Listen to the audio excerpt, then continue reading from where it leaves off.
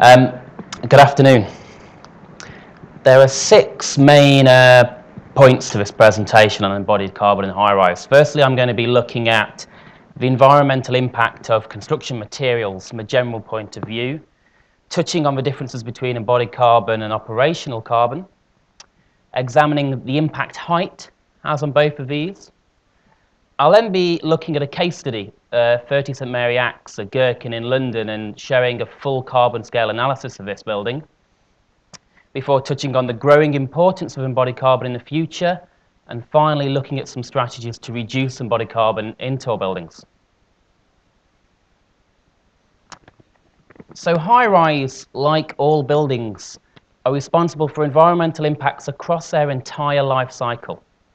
So that's from the extraction of the raw materials in the ground, the manufacturing of those materials into components, the construction of those materials together, the operation of the building, and finally the disposal or recycling of the building at the end of their life. And the premise of this presentation is that too often sustainability only looks at one small facet of this, and that's the operational side.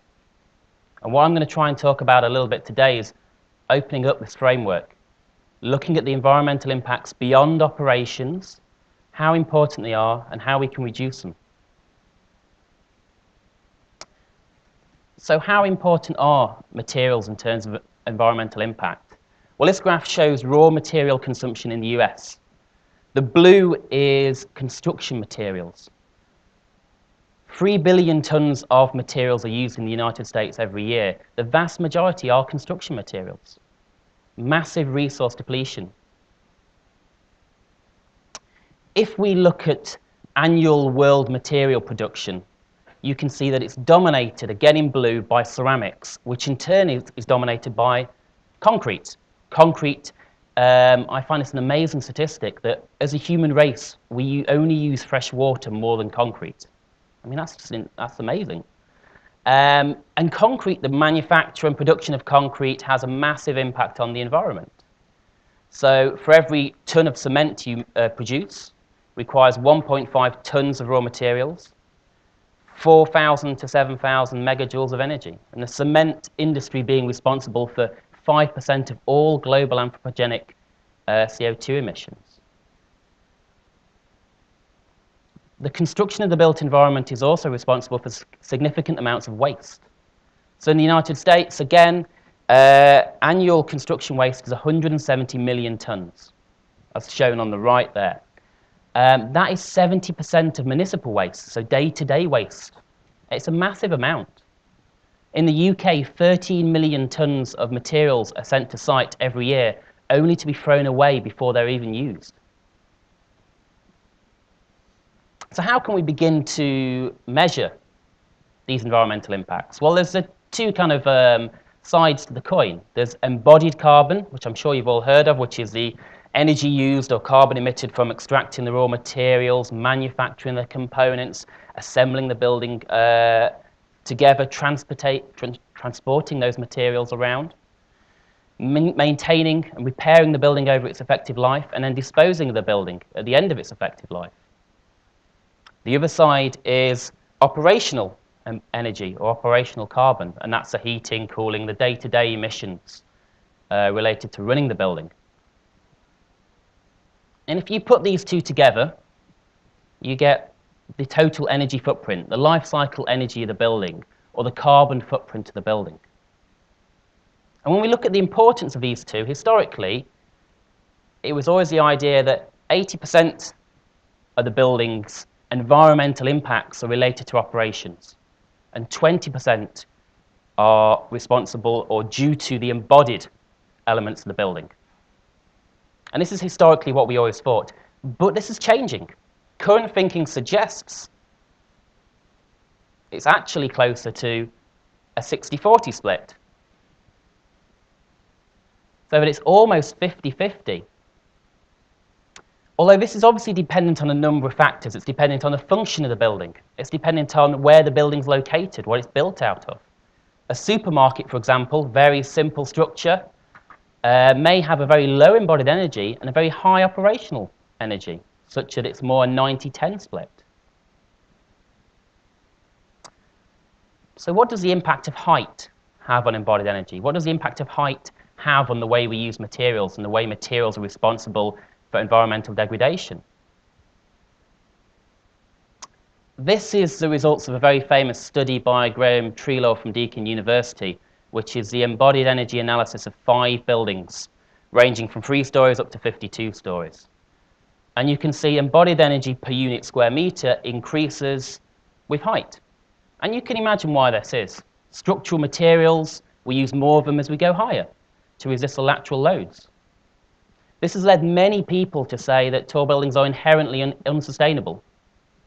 However, is this simply the case? Can we say that tall buildings are use more embodied carbon? Well, it depends how you measure things. This is another study, this time by Norman, looking at embodied energy of low-rise and medium-rise housing. The graphs on the left show embodied energy per square metre, and as you can see, the kind of single detached dwelling has a lower embodied energy than the high-rise. But if you measure per person, the high-rise has a lower embodied energy than the low-rise. And this is because more people live in a more compact lifestyle in high-rise buildings. So those who come out and say now tall buildings are unsustainable, and I've read this widely because of the amount of materials used, it's not as simple as that. And in fact, there are many advantages and disadvantages to building tall in terms of embodied carbon and embodied energy. I'm not going to dwell on them all, otherwise I'll be here all afternoon, but they include reduced embodied energy per resident, as I just mentioned. Increased densities of cities can reduce infrastructure requirements, less motorways that require vast quantities of concrete, cement, asphalt, etc. Repetition of floor plates, facade, and other elements mean we can reuse formwork, reuse components, prefabricate the building. Tall buildings are generally renovated or refurbished rather than demolished, and I'll be talking a little bit about that later on in the presentation. There are disadvantages as well. Increased structural materials to build high to resist lateral wind loads. Construction at height requires lifting the materials often hundreds of meters into the air, or as we saw this morning, maybe 1,000 meters into the air. Tall building construction often requires specialist materials or components that may not be available locally. Reduced net to gross efficiencies, so less usable floor area per piece of material. Natural ventilation, for example, is often not possible without double skin facades. That's extra material. And there's limited opportunities for timber frame construction with high-rise, although those of you who sat in the student competition yesterday will have seen a 50-story timber high-rise proposal, so maybe this is changing. I'm now going to focus on the kind of middle part of the presentation, which is a case study of the carbon analysis of 30 St Mary Axe, London. A lot of you will know this building. It's pretty famous. It's called the Gherkin. 41 stories above ground, 65,000 square meters. And in terms of materials, we've got about 12,000 tons of steel, about 40,000 tons of concrete, 1,000 tons of facade, and then you add on to that all the services and mechanical materials, the finishers, the fit-out, carpets, etc. And we can undertake a carbon analysis of this building. And this diagram here shows the initial embodied carbon in the building on the right compared to 1 year of operational emissions.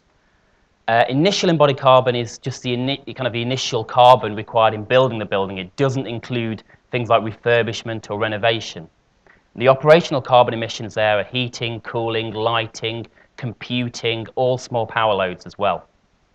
And we can see the comparison. So the embodied carbon in the building is worth about 13 years of operational emissions. And it's predominantly the structural elements, the elements in blue, your structural frame, your substructure, upper floors, that are primarily responsible for over 50% of the embodied carbon.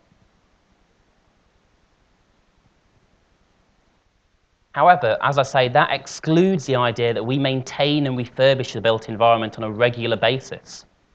Recurring embodied carbon then factors this into the calculation.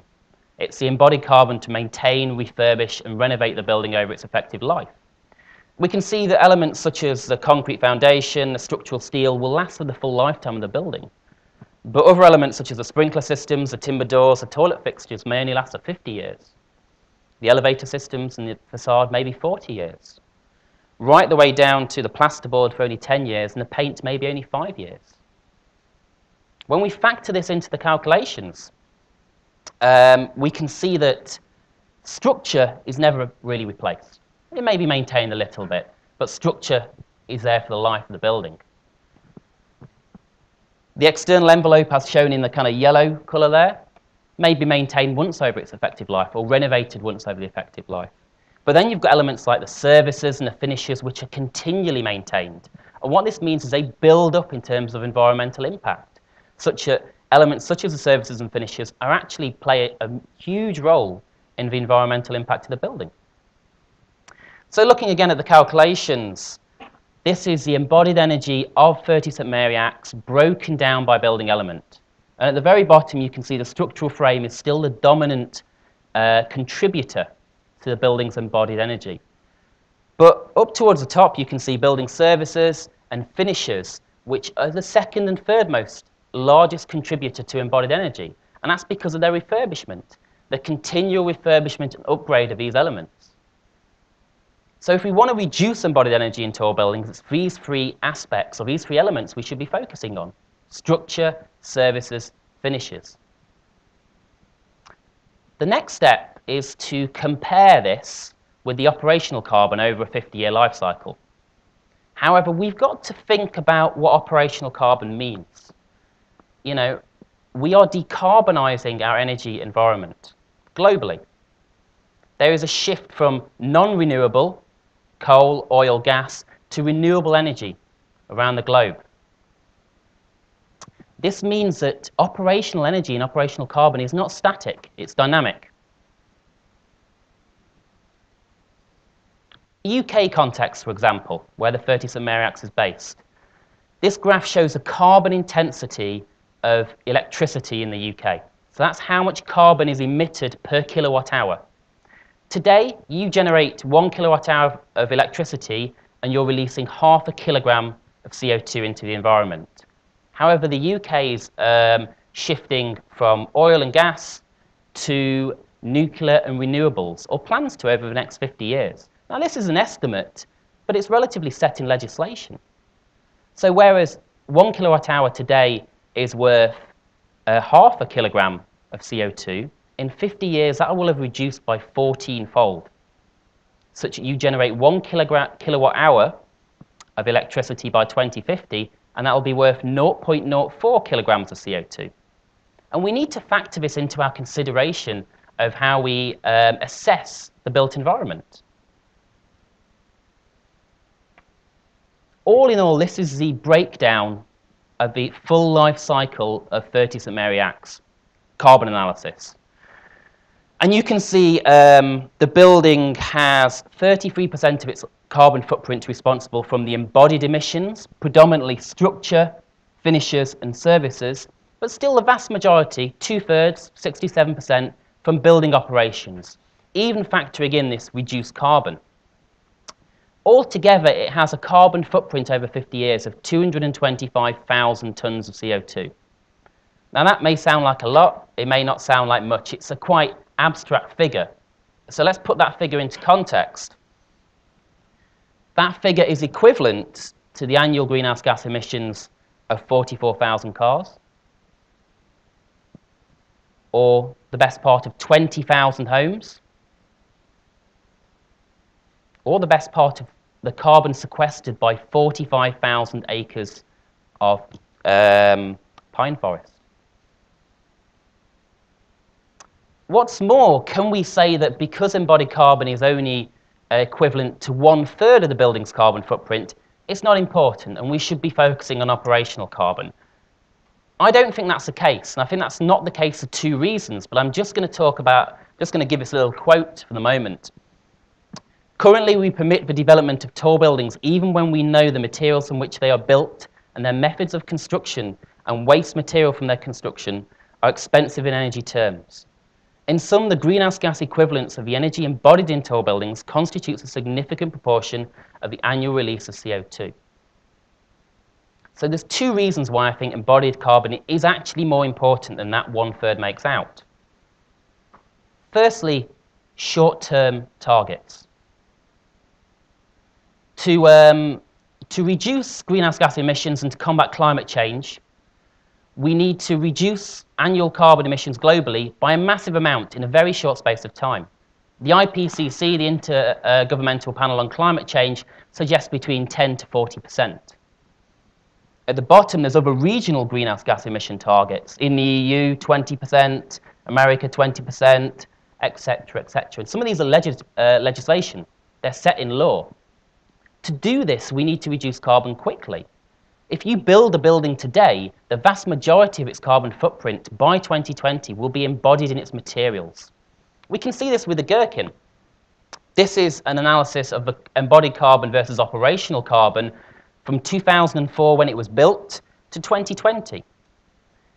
We're in 2012 now, 8 years on from its construction, and its initial embodied carbon, not even counting the recurring, is still worth 60% of its total carbon footprint.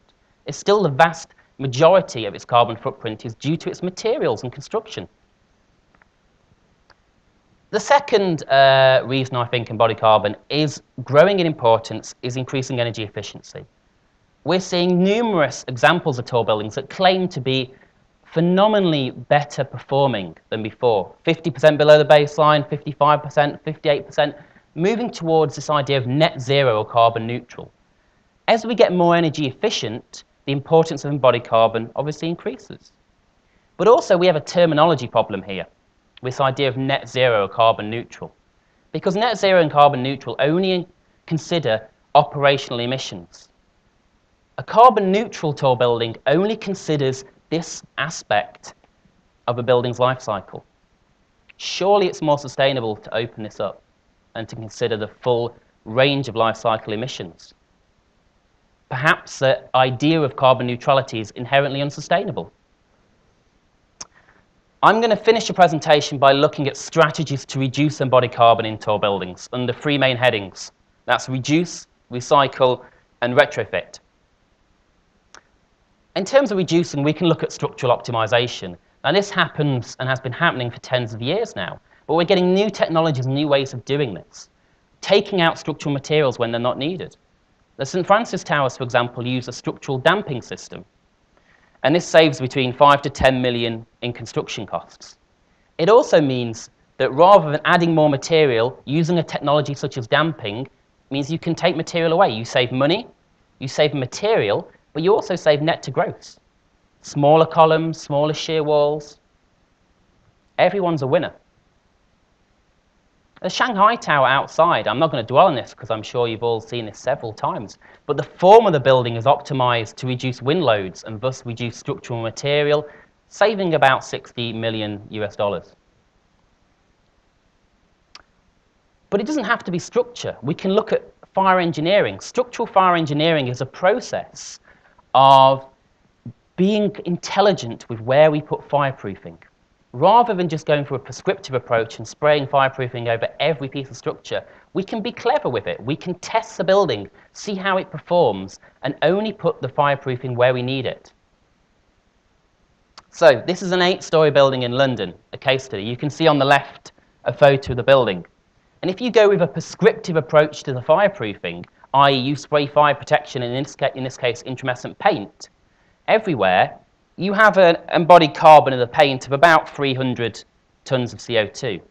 However, if you model this building and you work out where you can take away the paint, where it's not needed, this happens. You can actually end up with a building that's safer because we know how it performs in terms of fire, but also one that is more economical, reducing the cost, and also one that has a reduced embodied energy. This has been described to me before as taking the fat out and putting the muscle into buildings. Passive design. Now this is a controversial one, really. How can a building that has passive design reduce its embodied carbon? This is a Deutsche Post tower in Bonn. It's a naturally ventilated building for 70% of the year. It uses a double skin facade to facilitate that natural ventilation. Now a double skin facade in this building is 70 centimeters deep. It's extra layers of facade. That's a significant embodied energy cost. However, on the flip side is the building's naturally ventilated, and therefore they can remove the vertical air distribution shafts. They saved 1,000 square meters of floor plate by removing unnecessary mechanical plant floor.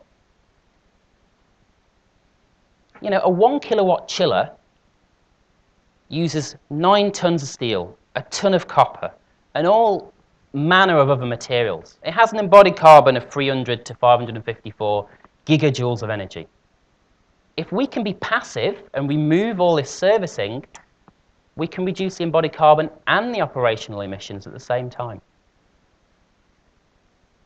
The second strategy I'm going to touch on a little bit is recycled materials. Now, obviously, recycled materials have a lower embodied carbon or embodied energy than non-recycled. So recycled steel, 84% less, recycled copper, 75% less, recycled aluminium, 85% less. And if we use something like a fly ash replacement in concrete, we can reduce by about 34% the embodied carbon of concrete. Going back to the 30 St Mary Axe example, this is the initial embodied carbon in the structure, assuming typical recycled material rates. So in the UK, typically we recycle 47% of the steel. So this example has 47% recycled steel. This example has no recycled steel, i.e. all virgin steel, and you can see it's gone from equivalent of 7.7 years of operational emissions to 10.3. Or we can use all recycled steel and 50% fly ash cement replacement, and it goes down to 3.6 years. So why aren't we using all recycled materials? Well, there's only so much recycled materials out there. You can easily go out and say my building's 100% recycled steel, but all you're doing is taking that recycled steel off the market so nobody else can use it. At the moment, demand outweighs supply of recycled materials. The last topic I'm going to touch on is retrofit. Many tall buildings now internationally are, including global icons such as the Empire State, the Willis Tower, Taipei 101, are retrofitting and improving elements like the facade, the services, to make the building more efficient. This is also good in terms of embodied carbon, because it means you are saving, instead of demolishing the building, you save all the structural embodied carbon that's gone into the building in the first place. You're reusing it. You're recycling the building. But what's actually interesting is, in tall buildings, we do this a lot. Tall buildings are very, very rarely demolished, although one of my colleagues over there will be talking a little bit about how to demolish a tall building.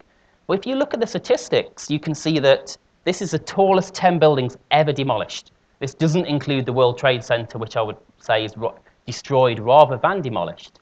But you can see 727 buildings of 200 meters or greater in height have ever been constructed, and only one has ever been demolished. 1,500 buildings of 150 meters in height or greater have been constructed, and only 5 have ever been demolished. Because tall buildings become global icons and become an inherent part of a city, and because probably they are quite difficult to deconstruct and demolish, we are refurbishing them more than we do low-rise buildings. And to a certain extent, that helps the sustainable credentials of a typology in general. Thank you very much.